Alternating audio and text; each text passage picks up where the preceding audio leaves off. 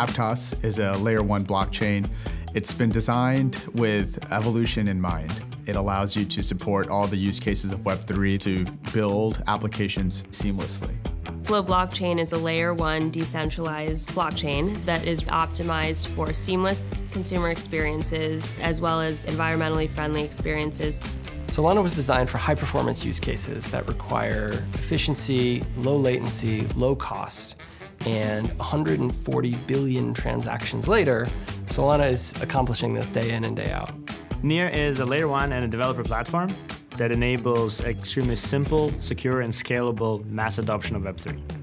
Blockchain data is very complex. A lot of potential users out there that are really looking for someone to partner with to help integrate their vision. Developers are really a core part of the Flow ecosystem. The real magic happens when developers are able to build their vision for different communities by capturing the zeitgeist of the moment and meeting consumers where they are. With things like BigQuery, developers in the ecosystem feel very confident.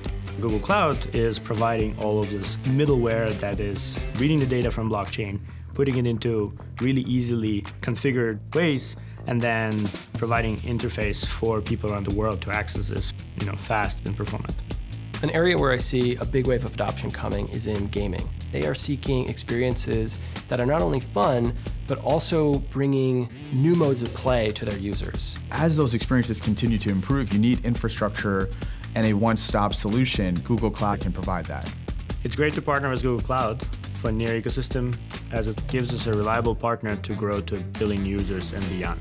What we're excited about at Aptos is to help bridge these different platforms, connecting the people together. High-polished tools and safe interfaces mean that more people can create innovative experiences. I think we're just getting started with Google Cloud. Everything from running an execution node on Flow to bringing more women and minorities into the Web3 ecosystem is very important to both of us. I'm very excited about the future of it.